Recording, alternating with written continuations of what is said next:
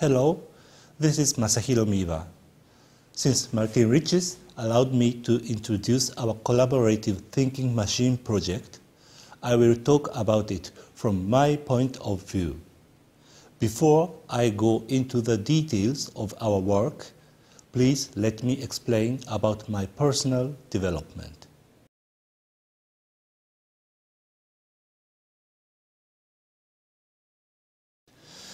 As a composer, I have been exploring the possibilities in the field of algorithmic composition.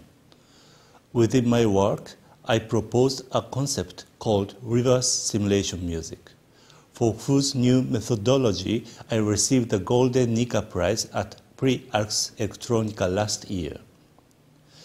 Reverse simulation music is music where algorithms that have been conceived in computer space and is actually performed in real space.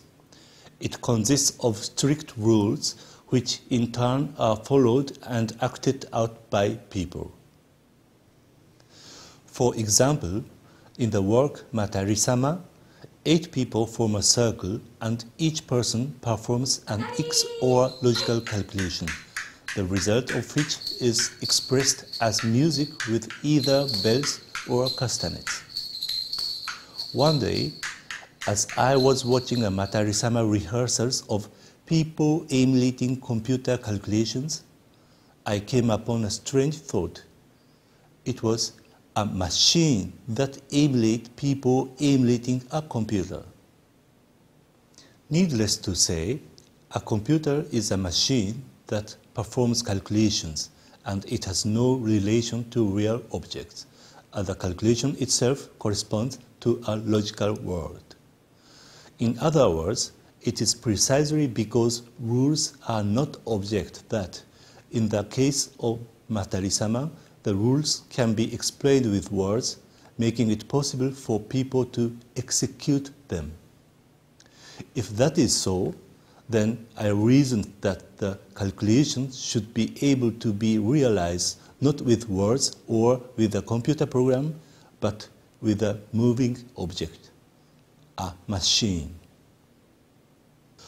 When considering the design for this machine, the first prototype I actually created was driven by water. It was Matari-sama dolls. I developed this idea later and completed the final version in collaboration with artist Noriaki Ogasawara, and it was exhibited at Ars Electronica in 2003. But unfortunately, it didn't work very well. As Mr. Ogasawara and many other people had pointed out, it was a foolhardy plan to make a machine out of wood that was learned by water. Needless to say, when the wood was showered with water, it would swell, warp, and become heavy, and then, when it dried out again, it would shrink, rendering the machine inoperable.